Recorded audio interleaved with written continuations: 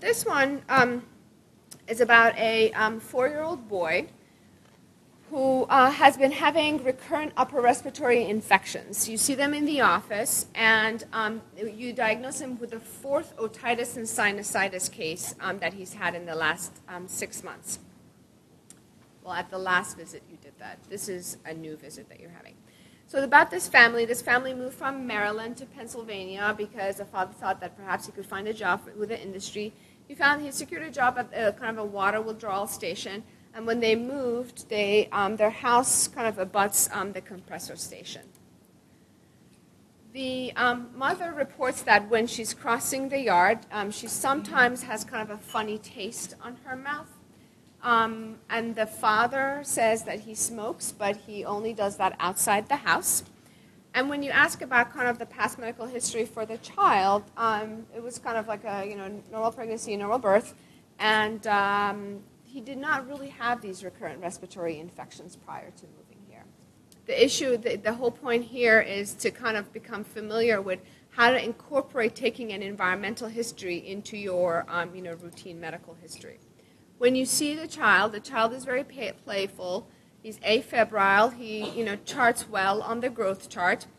And then on the ear, nose, and throat, normal tympanic membranes. He just has some nasal crusting, and then maybe some kind of like crackly upper airway sounds, that are just being transmitted. Now, we kind of using this case to demonstrate, to talk about why are children not small adults. So yeah, so they definitely have that increased respiratory rate. So per like cubic centimeter of air, they take in more toxins than adult. They play very vigorously. They play outside a lot more. They might not have the same kind of like understanding of environmental hazards and be cautious about them as adults do. At their different developmental stages, they might demonstrate different behaviors. So one of the things that we always talk about is the mouthing behavior, like in relation to lead and things like that. Their filtering organs like kidneys and livers are not as well developed in terms of doing that, and then their body surface ratio to their body mass is a lot more. Okay, so what about this compressor station? Compressor stations, we know that there's a lot of fugitive emissions from various different point sources in the in the chain of these are different sources that are along the natural gas operations. And so some of the things that they emit are these kind of combustion products and volatile organic compounds. Some of the other parts of the country where hydraulic fracturing occurs, like in Texas, for example, they have been documented to show that they kind of degrade the air quality. What happens, and as Dr. Wally pointed out, kind of alluded to a little bit, is that you have the nitrogen oxide compounds plus the volatile organic compounds, and then in the presence of sunlight, they create what's called ground level ozone, right? And ozone up there is good, down here is bad. Because they essentially it goes straight for your pulmonary tissue, makes it very brittle, and that's irreversible. So that's why it's linked to for example, premature death, especially in urban settings, in the elderly population, and impact young athletes who might be playing in football fields close to these compressor stations, like, for example, as it is in Dallas and Fort Worth.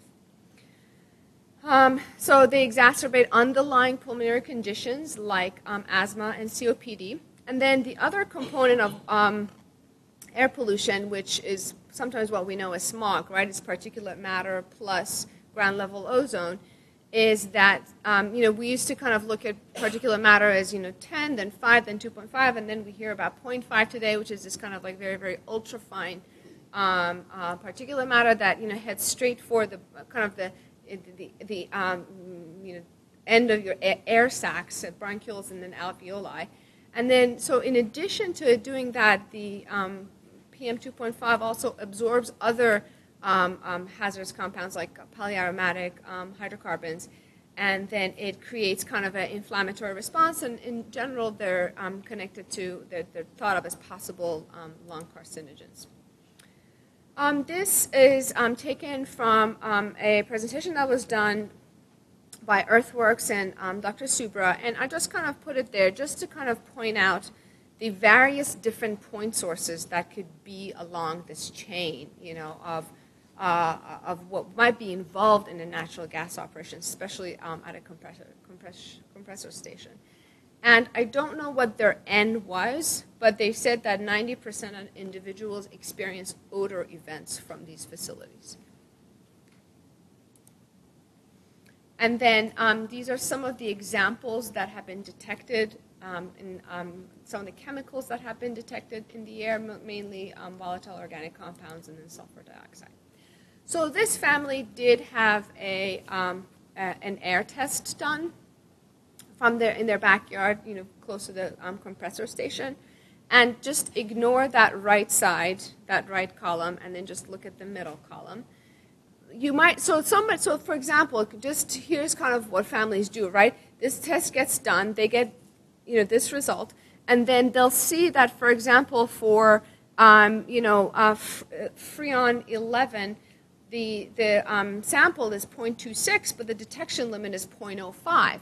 And that's very worrisome. You know, this is a lot higher than the detection limit is. This was done by a Suma canister. And then I'm going to go into the different ones as well. So then they look at that and they think that that's very worrisome. However, in this scenario, this actually is a laboratory contaminant. And this happens with air testing quite frequently. So to me, actually, air testing is a lot more complicated than water testing.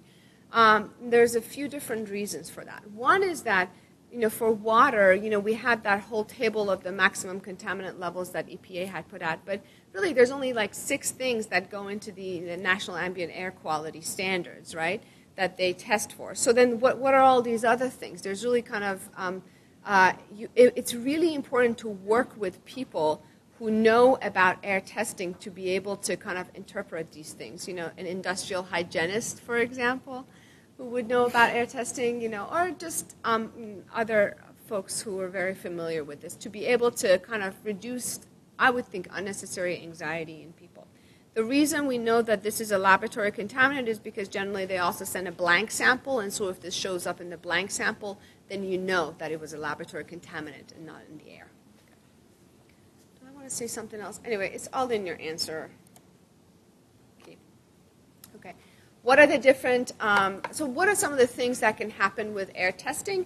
There's different types of, you know, whereas, you know, with water, you just take one sample and you can say, oh, can you also test with air, you have to have the right, you know, monitor to be doing that particular test for that particular air contaminant. So you could have a Suma canister, which is a 24-hour Suma canister. You put it in somebody's yard. However, with Suma canisters, you can't check for methane.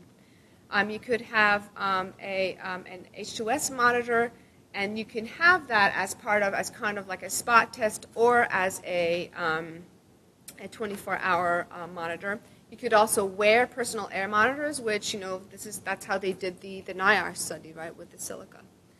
The direction of the wind matters. The weather pattern, for example, where it was raining that day, where you're standing, upwind or downwind, the location that you sampled it, and then again, you know, sample contamination. So one thing that happened is that you know, the types of like with water, contamination can stay there, and you can, you know, check it, and you might be able to catch it. However, with air, a plume is a lot more transient. It can be gone by the time you go to test it. So that's why, you know, it's really important to kind of like do it as close to the odor event as possible, and again work with people and, you know, do the right test.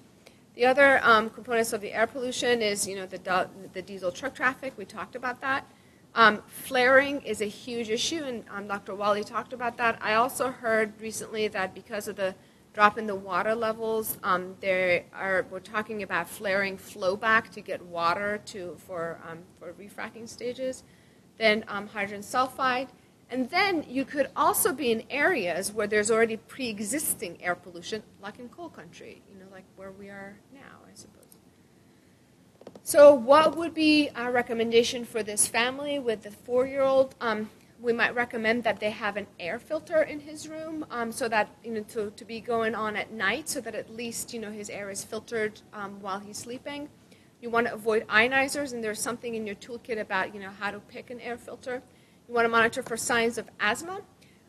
You want to ask the father not to smoke at all because, again, it doesn't matter that he smokes outside. And then also, like if they're, working, if the father's working with, dust or anything like that, they might want to change their attire before coming in because, that was kind of a very similar scenario with asbestosis, and workers and how the family members of, asbestosis workers were getting exposed. Okay, that's it.